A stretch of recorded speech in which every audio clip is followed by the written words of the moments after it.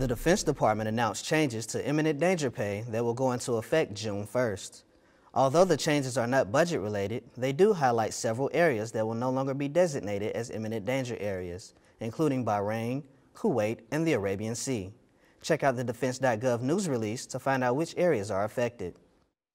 The Navy and Marine Corps Public Health Center released a smartphone app January 8th. The Navy Leaders Guide app is an online handbook that provides information on stress control, suicide prevention, and medical issues. It has resources for you to take anywhere, such as deployments or training missions. The Navy Leaders Guide is available for download on iTunes and the Google Play Store.